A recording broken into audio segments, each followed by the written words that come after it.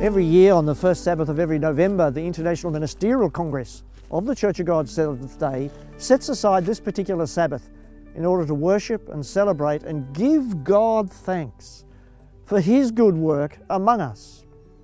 We look over the 160, 170 years historically of the Church of God Seventh Day, and we take assessment of where we are and what's happened in the past year, and we look forward to that kingdom vision that's Christ-centered and take stock of who we are and the distinctiveness in Christ that we have.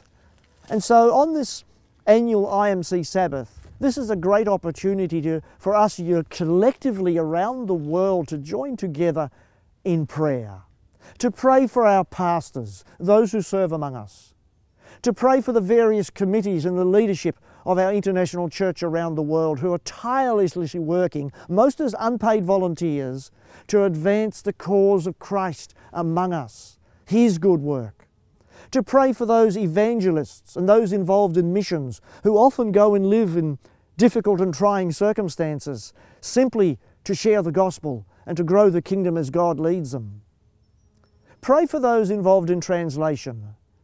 Most of the Church of God Seventh Day speaks either English or Spanish, but we have larger congregations who speak French and Portuguese and other languages, and we rely on our translators for their prompt translation. It's a dedication of love, a gift God has given various people. We ask you to pray for local churches, some far-flung in different parts of the world with different languages, different cultures, different ethnicity, but one Lord, one faith, one gospel, and we are part of this collective family. The International Ministerial Congress, one of the milestones of this year, is the production of IMC News, a 3-monthly newsletter sharing news, information, updates, interviews from various parts of the world, and it has been a step forward within the international community to help improve communication. We also ask you to pray for our media team. We recognise that we do live in a multimedia savvy world where a lot of people gain their moral compass from entertainment and the movie industry.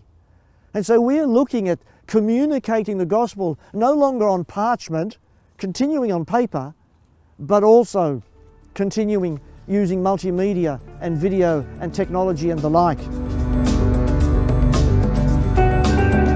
So as we celebrate together on the 2nd of November or on a subsequent Sabbath, as may be suitable for your local congregation, number one, let's give God thanks for His good work among us. And let us fix our eyes on Jesus Christ, the author and finisher of our faith, who will complete the good work among us. Pray for greater unity, great love, and pray that each and every one of us are willing living sacrifices within our international community for the glory of God. In the name of Jesus Christ, on behalf of the International Ministerial Congress, I'm John Classic.